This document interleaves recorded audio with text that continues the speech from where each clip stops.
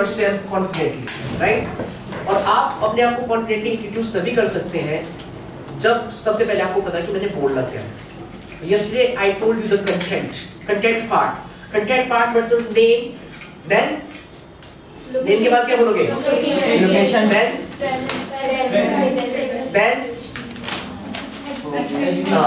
name, location, present status, educational qualification, family background, alright, professional skill sets, उसके बाद strengths, उसके बाद hobbies और उसके बाद आपकी ambition, ठीक है? ये है content, ठीक है?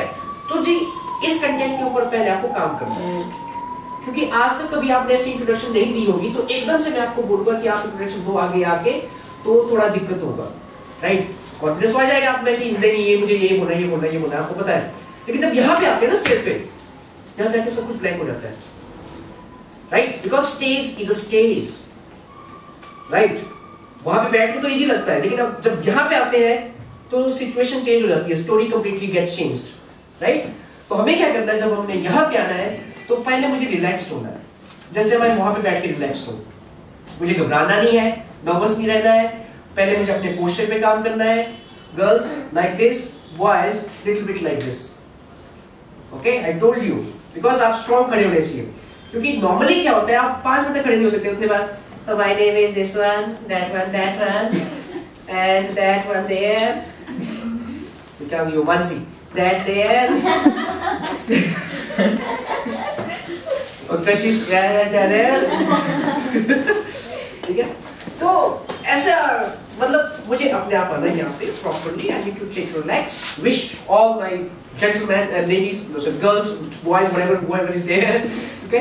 So I'll wish them very warm morning, afternoon, evening, whatever is there, right? Then I will get relaxed and then I'll start my introduction, right? Very slowly, smoothly, प्यार से, ठीक है? जरूरी नहीं है कि यहाँ पे आके रश करना है, ठीक है? अपने आपका जो पैशन है उसको एनर्जी में लाने के लिए जरूरी नहीं होता कि आप भागो दौड़ो, आराम से आओ, यहाँ पे कहीं कोई भाग नहीं रहा, ठीक है? सभी आपको सुन रहे हैं, अपने आप को इंट्रोड्यूस करना ही कॉन्फिडेंटली। मैंने आपको बताया कि 70% पीपल रिजेक्ट होते हैं इंट्रोडक्शन से ही, और ये ऐसी इंट्रोडक्शन अब बहुत कॉमन बन गई है।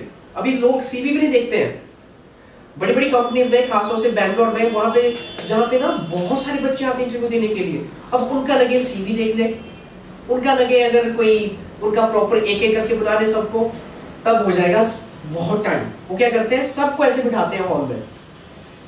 I remember one of my interviews with JP Morgan. JP Morgan एक अमेरिका का बैंक है, तो वो इतना बड़ा बैंक है जितना इंडिया के इकोनॉमी है, अकेला बैंक।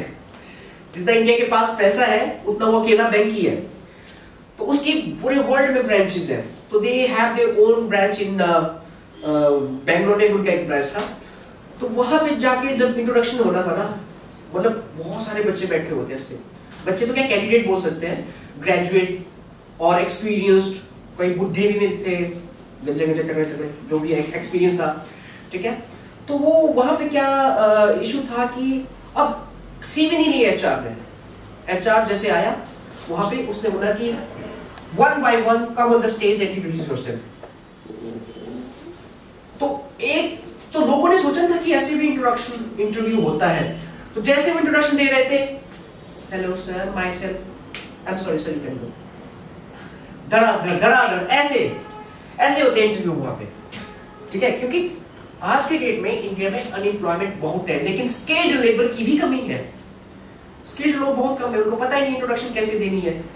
तो मैं आपको बोल रहा हूं कि आने वाले टाइम में ऐसा हो सकता है, लोग सीवी ना देख के सीधा आपका पहले इंटरव्यू ले, सबके सामने लेके आप देखें कि आपका कॉन्फिडेंस कितना है, ठीक है? कॉन्फिडेंस भी चेक करना पड़ता है, ठीक है, कि आप कॉन्फिडेंट है या नहीं है, या सिर्फ आप है कि नहीं। अकेले तो आप एचआर को कुछ भी बोल दोगे, अकेले केबिन में बुलाऊंगा, इंटरव्यू दूंगा, आप बहुत ज्यादा फेमस, सर नो प्रॉब्लम, ऐसा है वैसा है, व्हाटएवर, ठीक है? बट सबके सामने आप बोल पाते हो वो चीजें कि नहीं, राइट?